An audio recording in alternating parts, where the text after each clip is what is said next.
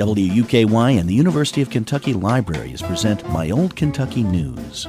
From the front page of the Paducah Sun comes this catchy headline.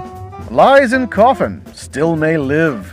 Physicians wisely delay the burial of supposed corpse. Case of New York girl who seems dead yet shows signs of life is puzzling. Dateline, New York, April 25th, 1901.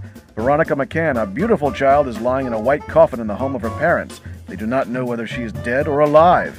Dr. Fraslaw, who attended the child, has ordered the funeral postponed until he can be sure. The parents are distracted. All the neighborhood is aroused. There was nothing unusual in the case except that a faint tinge of color remained in her cheeks. Her lips were still red and her limbs remained flexible. There was no trace of rigor mortis. They determined the cause to be catalepsy, a disorder that causes muscular rigidity and a lack of response to external stimuli. This and other stories from the University of Kentucky Library's historic newspaper collections are available in the Kentuckiana Digital Library at kdl.kyvl.org. Join us next Monday for more Old Kentucky News on WUKY.